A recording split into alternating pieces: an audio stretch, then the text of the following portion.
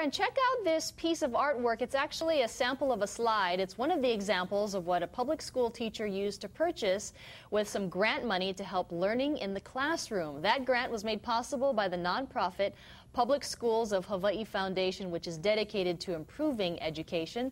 The foundation gives what it calls good idea grants to teachers and schools for innovative instructional ideas. And joining us this morning is teacher from Mililani High School, Claire Guerin. She's on the end there. And right here to my right is Iris Okawa. She's the president of the Public Schools of Hawaii Foundation. Good morning, ladies. Good morning. And thank you so much for joining us.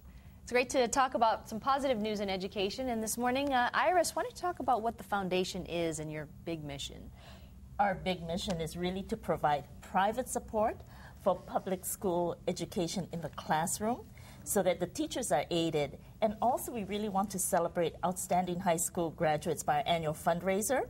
And this year, we celebrated Alan Ikawa of Big Island Candies, Daniel Lau of Finance Factors, and Harry Saunders of Castle and Cook, all public school graduates and leading tremendous companies in Hawaii. And so you're giving out these grants to teachers in the classroom. How many grants are you giving out, and why is this money so important for those teachers? Since 1986, the Public Schools of Hawaii Foundation has given over $3 million to teachers in the classroom. This year, we're looking at somewhere between $250,000 and $3,000. It's amazing what teachers need and don't get.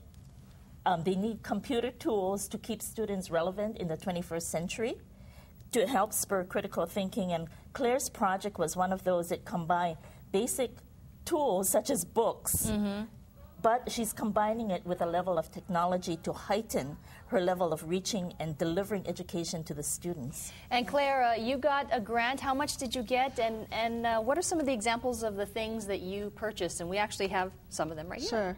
I got $3,000 from the grant, and it was enough to purchase 200 art pieces, so digital slides, and those will be available to me my entire career, so that's great.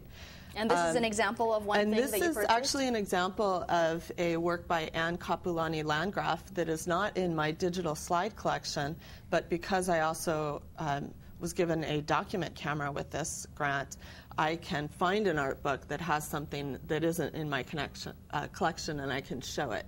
So this this photograph right here sparked a very long discussion in one of my classes, and I was able to bring it into the classroom and show it through that document camera.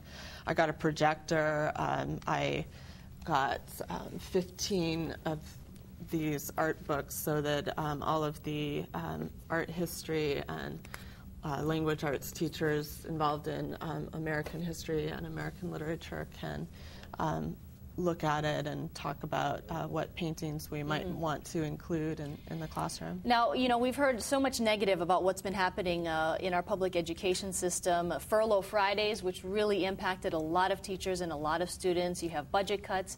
How is this grant really impacting you, and has it made a difference during these difficult times? It has made a difference. In the first half of the year, I really did let the furloughs negatively impact the inclusion of special, very motivating and engaging curriculum like the art in the classroom, because I felt like I couldn't afford to bring it in.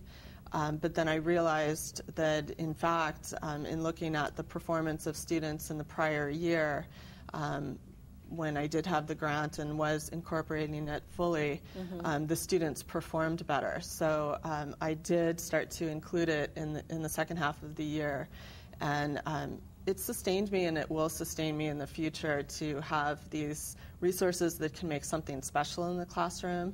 The students are very engaged by art. They are comfortable speaking about images, and I can help them to build their analytical skills and then translate that to books.